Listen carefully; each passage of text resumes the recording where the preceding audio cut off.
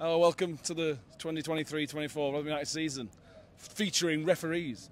This is New York Talks post-match reaction, instant reaction, where we're going to talk through the 2-2 draw, 2-0 ahead against Blackburn Rovers, ended in 2-2. This is when instant reactions are not a good idea, Mick, to be honest with you. No. Just overviews. We'll go into the specifics in a minute, but just overviews on the overall performance and how good a result it is. It's a dreadful result, isn't it? Okay. I mean, ultimately, you can't argue it any other way. It's a shocker of a result. The performance was all right, no problem at all. I thought the first five minutes or so they sort of overran us a little bit in terms of the passing, but they were all style, no substance, weren't they? Yeah. They were given a penalty, which I have no idea whether it was. I'll have to watch that back, which they missed, and then it just went downhill from there, didn't it? Oh, it went all right until 50th minute. Yeah, all right, fair enough, yeah. Look, overall as a performance, got to be happy with that. So much better than...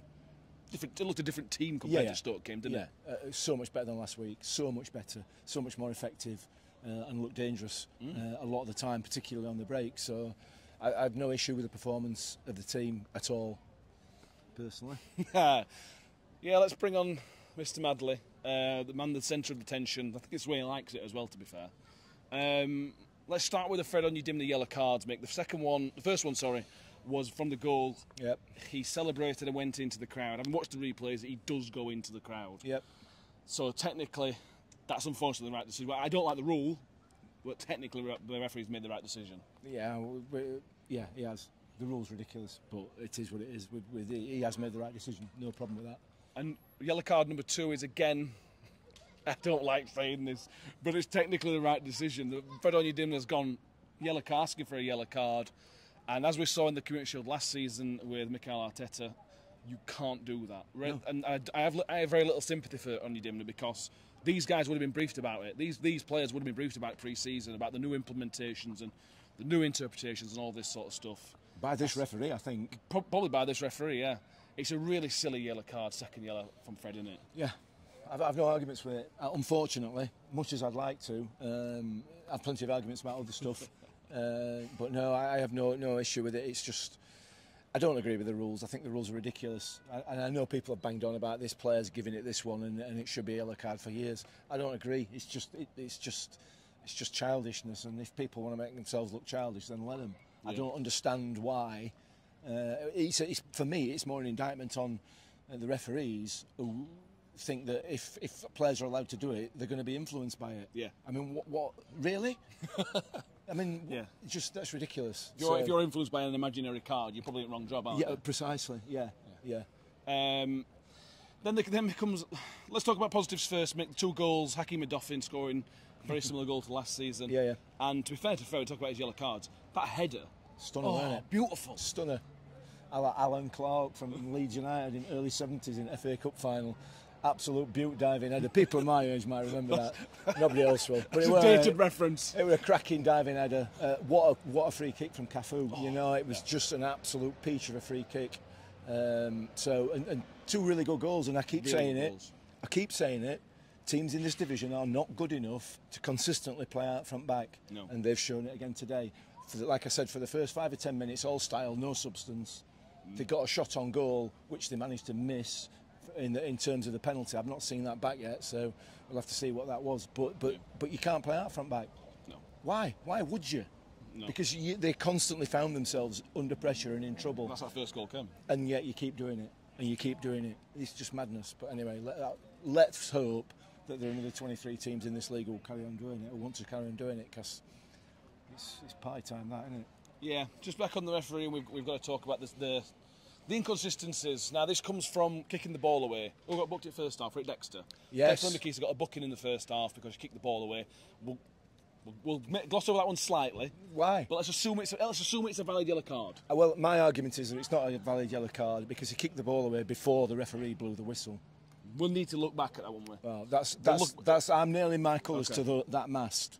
The referee didn't blow until after he'd kicked the ball. That's fine. So unless Dexter's a mind reader, that's in the second half, yeah, after Fred had been sent off for 2 soft yellows, yep, Sammy Smodic kicked the ball away. Yes. After the ball had been whistle. kicked. Yep. And that wasn't given as a yellow card. And Victor questioned the referee. He didn't give it one of these. He questioned the referee. Yep. And the referee booked Victor Yes. for asking why it wasn't a yellow card. Yep. That's inconsistency. Yep. And that's where the problem... If you want to send Fred off for that, that's the rules. That's fine. That's where the inconsistency comes, and that, for me, is the problem. Yeah. Yeah, you make a run for your own back. You either do it all the time or don't do it at all. Yeah. You can't pick and choose when you do it. And unfortunately, we all know why he didn't give him a yellow card. Because he were already on a yellow. Yeah. That's why he didn't do it. So it's plain and simple. Kick the ball away after the whistle's gone. And almost every other time, but not actually every other time, that's given as a yellow card. Depends what colour shirt you're wearing. Well, it would appear that's the case, but I mean, let's not get down that route because that's clearly not the case. No, it's not. No, it's not. But that's how it feels. Yeah. You know, we are 2 games into this season and we are still talking about refereeing decisions. There's 2 more. There's two key decisions now for me that need to be that we need to discuss. I'm sure we'll discuss it in a lot of length on the podcast tomorrow night, on Sunday night. The first goal. It's not a corner. It's not a corner. Didn't go out. The linesman has given the corner. He's not stood on the line. He's had to run probably 3 to 5 yards to get to the line before he's given the corner. He's looking through 2 posts, netting, and 7 players, and the whole of Victor's body from his feet upwards. And he's given that as a corner. It's not a corner. The ball did not go out, and the linesman is guessed, and he's not in a position to give it, but he's given it. Yeah. And they go on and score from it. It's all downhill from there. When you're 2-0 down, and especially with 10 men, if that first goal goes in, that's it. Yeah, absolutely. It's so difficult to stop the rot. That's a shocking decision, a dreadful decision. These are all game-changing decisions. And you look at the Smodics one, in isolation, you look at it and think, it's nothing. But if they go down to 10 men, they can't attack the way that they do. It's a crucial decision at an important time in the game, having just gone down to 10 men. Look, I'm not... The bottom line is, if he's not sure, don't give it. Yeah, exactly. You've got to be sure, and there is absolutely no way on this earth that linesman was sure that ball went out. Not at all. No. Can't possibly have been. The second one we will wait because there are some question marks about whether Gallagher was offside. We need to watch the replay properly to have a look at it. Yeah, I mean, I don't think there's any question marks as whether he was offside, because he was. It's whether or not he was interfering in play. That we'll save that one for the podcast. Yeah. I think there was some really good performance today. I think that we shouldn't forget about the positives. Yeah. It's difficult to pick. There may be one player you could say had a bad game. Everybody else was pretty good. I was pretty impressed with everybody else. So let's not be too negative.